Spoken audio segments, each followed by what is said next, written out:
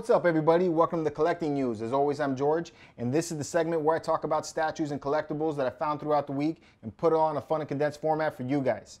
So I hope everybody's having a great week. Mine's been pretty cool so far. We finally got to see the second trailer to the Black Panther, and I thought that thing looked dope. Awesome looking movie. Really looking forward to seeing that one. If you haven't seen that one already, I suggest you guys go check that trailer out. It is pretty sick. Also, we got to unbox and assemble this Mysterio statue back here. Finally published that video, so if you guys are on the fence about getting this piece, I suggest you guys give that one a watch. I put a lot of close-ups and really went into depth on how to put this whole thing together. It is a little bit tricky, but it is a nice looking piece, so I suggest you guys check it out when you get a chance. Other than that, I want to give a big shout out to the guys at the Collectiverse. Had a great time with them this past weekend. We shot episode 7, so that should be coming out here pretty soon. These guys are a really cool bunch. I know you guys probably already aware that they have a website, thecollectiverse.com. Really cool site for you guys to check out, where you can get all of the different guys who are doing videos like mine, reviews, unboxings, all of that information is there. So, it's just you guys go check that out. But beyond that, they also have a show that they have on YouTube where the guys get together and they talk about different topics related to the collecting world, and it's very interesting. It's fun. They really have a good time with it. So when you get a chance, make sure you guys check that out. So without further ado, let's get into the show. All right, so pre-orders this week started out with a bang. The first up on our list was the 1/3 scale Sagat by Pulp Culture Shock. Now, this one made its debut at New York Comic Con, and I've spoken about this on a few different episodes, so I'm not going to go into too much detail. All I can say is that he's big, he's badass, and he's definitely worth the money. The 1/3 scale regular exclusive is going to run $999, and then they have two other special exclusives. One is the Muay Thai exclusive and the Victory exclusive piece. Each one of those are running $1,149. Now, all of these are touting an extremely low edition size. The Muay Thai and the regular exclusive only have a limited count of 350, and the Victory is running at 200, so very small. This is due out between February and April of 2019, so it's pretty far out. All right, and next, Kotobukiya released another Batman statue. This is based on the Rebirth series of this character. I've always been a pretty big fan of this guy. I like the costume. Love that they just decided to go with that yellow outline around the Batman logo. I think that's really cool. Love the pose. I think they did a great job with that, and they did an awesome job on the portrait. I think overall, this is a really nice looking piece.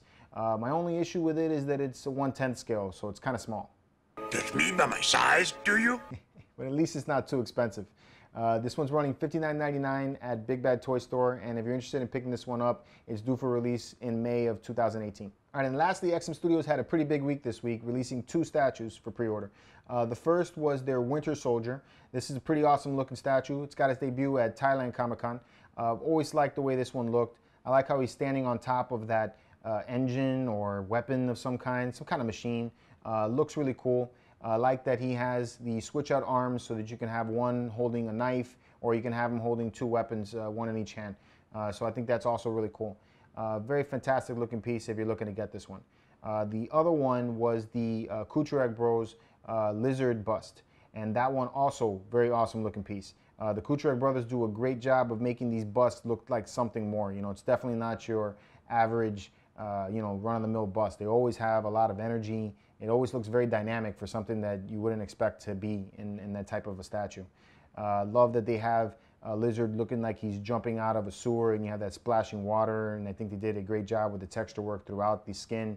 Awesome job on that portrait, so fantastic job on both of these. All right, guys, so that's it for the pre-orders that I found pretty cool this past week. But, if you're interested in getting any of the pre-orders that have happened in the past, or the ones that are about to come out soon, we always take and post them on our Facebook page shop. So make sure you check that out. And if you're interested in any of the ones that I spoke about in this video, I left links in the description below for you guys to get to them. All right, so announcements. Sideshow has 2 releases coming out tomorrow. The first is the Abby Chase premium format from the Danger Girls series, drawn by J. Scott Campbell. Now, I think this one is very cute. I think they did a good job with making it look like the Campbell artwork. Very nice touch that they did there. Good pose. Love that she looks, very sexy in her walk there. Like the portrait, and I like how she has that gun holding up in one hand.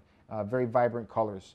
The base is okay. Wouldn't say it's the greatest thing in the world, but it's also not the worst. I like that she has those flames going around her, so that's kind of cool. And I like that the exclusive comes with that art print that's printed on metal. I think that's also really neat. And it has that stand that holds it, so that's pretty cool. But when everybody saw the price on this one, they were all like, damn! I love to use that clip. So, I saw some posts where people were saying that this thing shouldn't be any more than 300 bucks. So I took a look back at some of the older pieces from Sideshow. Specifically, the Jean Grey Premium Format statue is the one that I looked at the most. So this one was $359 when it came out. And it's not any more elaborate, I think, than what we're getting with Abby Chase. Considering now that it's been about 3 years since that statue came out and that this one comes with an art print on metal, I don't think that the $510 for the exclusive is too outrageous. Maybe the $500 for the regular is something that's a little bit up there in price, but if you take out the price of that art print, and say it's about 60 bucks, you're probably looking at about $450 for the statue if you're getting the exclusive. So if you're interested in getting this one, definitely get the exclusive. All right, and next they have a Stormtrooper life-size bust that's going to be releasing. Now, this one looks very nice, looks just like what I expect a Stormtrooper to look like. It has all the very nice details, looks just like what I saw in the movies, so I think they did a great job there. But this one's going to run $950. Good Lord! That's a lot of money! Considering what I'm about to talk about next, that's a little bit pricey for this one in my opinion. I wish it was a little bit lower in price. Even so, I couldn't get this kind of a piece because it's just too damn big. You definitely need a lot more room to have a bust of this size. So if you're interested in getting this one though, it will be releasing tomorrow. All right, so then in related news, customers are now receiving the Wolf Predator statue by Sideshow, and it's been getting a lot of heat. What I've been seeing from the reviews is that people are complaining about the weight of the piece. They're saying it's extremely light. They don't like that there's some seams showing around the tooth area, and that there's an overall lack of detail in the mouth. And the biggest complaint that I hear is that the overuse of PVC, that some owners are actually saying that you could smell the PVC on the piece, which I think is pretty crazy. Considering when you're paying $650 for a statue, you're expecting to get some kind of quality from it.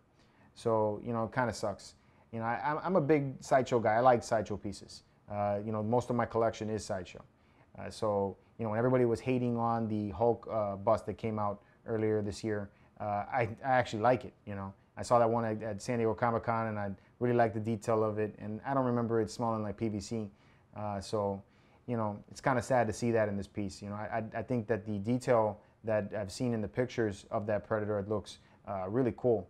So I was really hoping for more when I saw the reviews on this one. So hopefully it's something that Sideshow can learn from, and we can move on from that. So, all right, so let's move on to some more positive news. HMO finally gave us a look at the second player version of their Morgan statue that was released at Singapore Comic-Con. This thing looks amazing. I think this was definitely the showstopper of that show, at least in my opinion. I love the art behind it. I think they did a great job with that base, just how, from one angle it looks like a pile of rocks, but then as you spin around it, it turns into that skull. It's definitely a great piece of art. So if you're into this piece, make sure you guys join the HMO Insider group. You definitely get more information. The pre-order event starts October 27th. All right, and then Chronicle Collectibles announced the upcoming pre-order of their Thulsa Doom statue. I saw this one at San Diego Comic-Con. I think it has an amazing amount of detail. Love the way that base looks with all of the snakes. I think that's really cool. It's the first time that this character is being done up in a statue, and it's really cool they decided to go with a quarter scale, so I think that's outstanding. Chronicle Collectibles does a great job of making these movie pieces look authentic and realistic, so great job there. Now the pre-order for this one starts October 20th. For those of you who are pre-ordering early, you get it for $750, and then afterwards it's going to be $850. And for the first 50 people that do the pre-order, you're going to get this snake medallion to go along with the statue that you can wear, so I think that's pretty cool as well. All right, and then Figure Armor Collectors gave us another little tease of their Trigun statue. I feel like if you take all of the pictures that they've been showing us and put them all together, we might actually get to see the whole statue. I really want to see the rest of the statue already. When will then be now? Soon. All right, and lastly, XM Studios gave us a list of their upcoming pre-orders, and there's a lot coming out here very soon. I kind of wish that they would space this out a little bit throughout the year. I feel like we hardly got anything all year long, and now we're getting like 6 all crammed into 1 month. The ones that stood out the most to me are the Moon Knight statue by Caleb Nefson. I think that's an amazing looking piece. And then the Green Goblin bust by the Kutrek brothers. That's also another fantastic job by them. So, You know, again, if you're interested in getting any of these, make sure you look at this list. I'll leave a link in the description below for you guys to get to the list so you can see what's coming out here very soon. And then if you're in an area that you're unable to order directly from XM Studios, you know, shoot us an email and we'll get you in contact with our trusted vendor. All right, so cool customs. First on my list is Bob, Agent of Hydra, sculpted by AVA Sculpture. And I think this thing is a hilarious looking piece. I love that portrait and his pose. You know, he just looks very, very funny. Definitely a nice companion piece if you own a Deadpool statue. This one is a 1/6 scale statue, so it's meant for you guys who collect smaller pieces. He's meant to fit in line with like the Bowen statues. So, you know, if you're a collector of those, this will fit right in with those pieces. Like that it has the Hydra logo in the base. It's nice and simple, very easy to display.